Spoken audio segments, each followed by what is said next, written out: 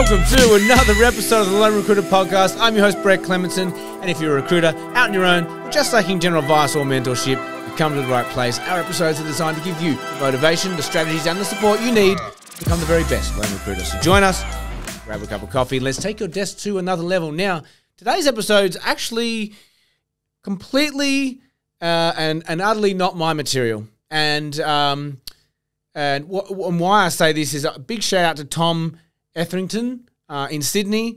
Never met the guy before. He's in my feed in LinkedIn, and he had a remarkable post on LinkedIn yesterday, and possibly not for the reason that he believes that post was intended for. Now, let me explain.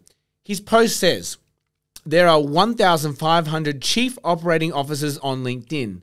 Now, what was special about that line is that chief was spelled C-H-E-I-F, not I-E-F. He also then went on to say there are 250 managers and they have their job title as manger, M-A-N-G-E-R.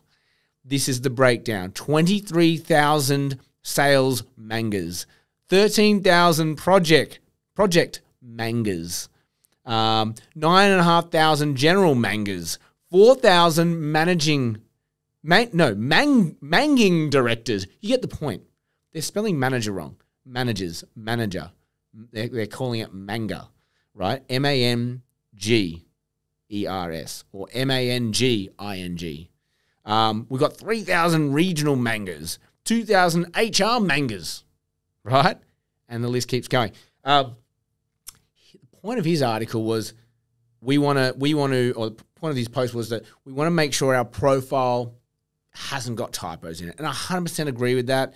I've even done posts on that in the past, which is, if you're on LinkedIn, it's a CV that everyone can see. It's a profile. It's a pitch deck. It's everything, right? And a typo can be perceived as not looking at the level of detail you need to, rushing your work and that sort of stuff. We all know that these things happen and typos happen, right? So why am I telling you this? It's not actually to go and check your LinkedIn. I know you're all looking at your LinkedIn right now going, far out, have I put manga in my title? That's not the point of this episode. The point of this episode was that my immediate thought was, shit, yeah, that's a whole search string on a LinkedIn project that I could throw in to see if there are any project mangers that I've missed in my search, or any managers or mangers that I've missed within the markets that I'm looking for. My brain went to, if there are 250,000 people with this typo, surely some of them are in the markets that I recruit for, and maybe I've missed them in my search strings because I assumed that people spell their titles correctly. Now, caveat.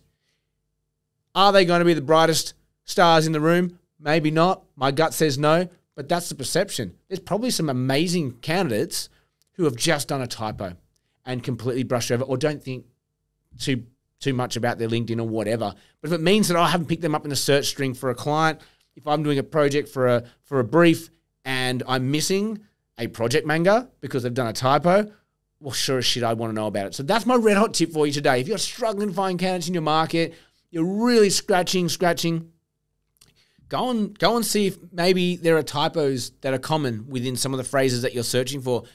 Maybe you need to go and put those typos in a search, see what comes up.